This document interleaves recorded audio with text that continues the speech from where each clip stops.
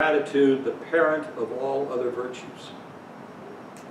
Adam Smith described gratitude as the sentiment prompting benevolent behavior. But where does gratitude begin? It begins as we get into our own story.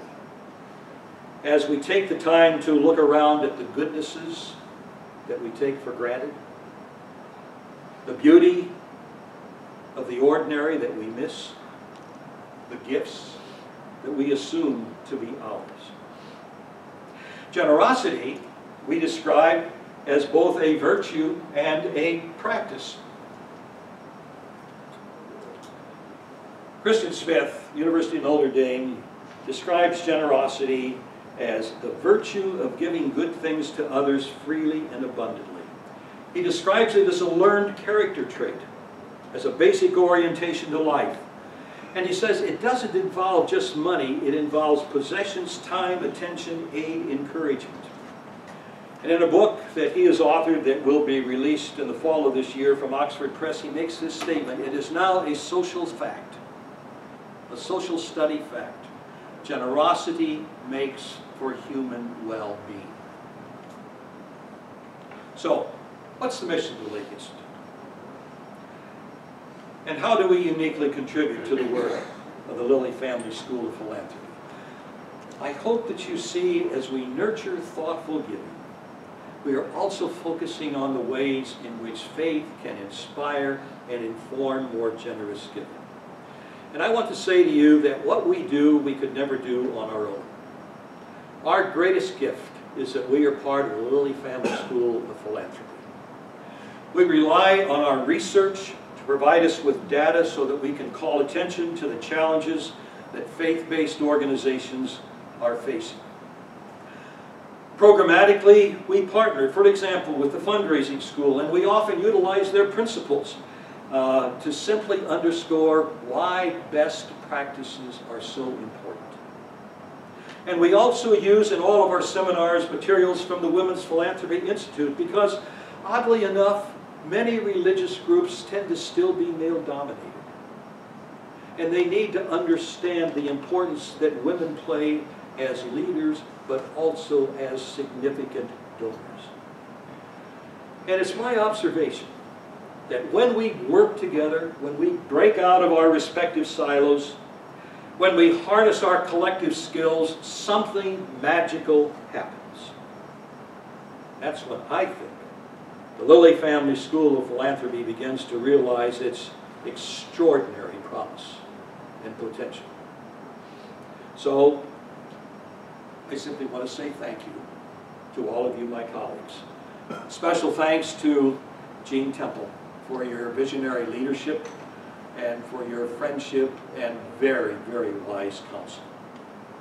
Special thanks to Patrick Rooney, who can't be here, Marilyn Coon, Jennifer Hassel, but also Tim Fisher, because all of you help us in such grace-giving ways navigate the complexities of a university system.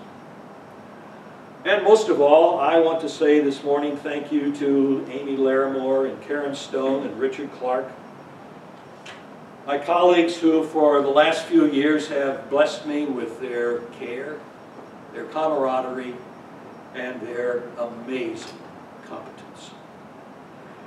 It's the Hoosier folk singer poet Carrie Newcomer who captures my sense of gratitude as she writes, "Every night before I go to sleep, I say out loud 3 things that I am grateful for. All the significant, insignificant, extraordinary, ordinary stuff of my life. It's a small practice and humble. And yet I find I sleep better holding what lightens and softens my life ever so briefly at the end of the day.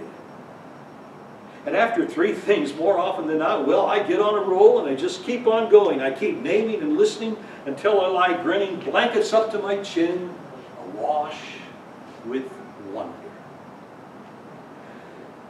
I hope, I guess the last lecture has that tone to it, I hope that you will remember me as a person who is in awe and love with life. It's the Jewish philosopher Abraham Joshua Heschel who said that as a child, He was trained to live a life that was compatible with the mystery and the marvel of human existence. Isn't that a wonderful phrase? The mystery and the marvel of human existence. Think about that.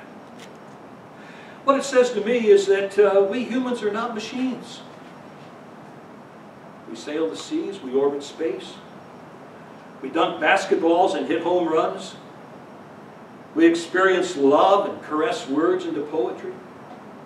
We ingeniously take boring research and numbers and translate them into transformative insights.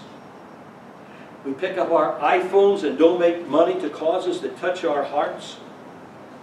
We leave our comfort zones to go places where we've never been, to pull people we've never seen, from levels we cannot begin to explain. In other words, each in our own way we sacrifice to make caring something we do, as in our own ways we chase faithfulness.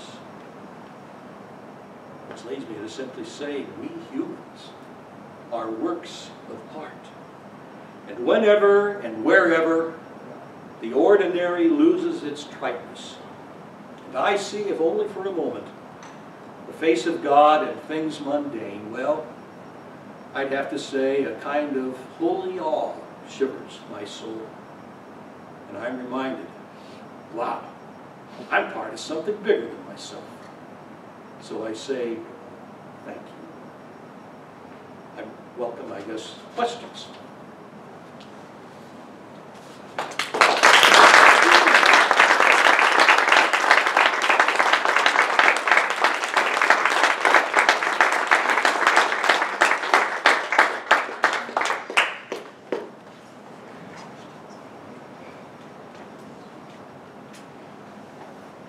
No questions.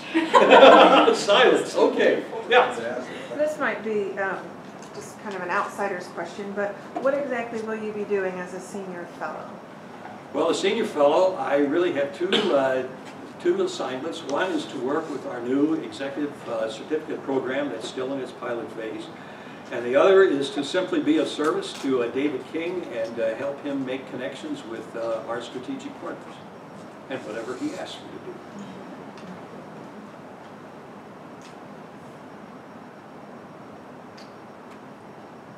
Well, thank you all. Everybody's going to haul us. Thank you very much. Very good luck.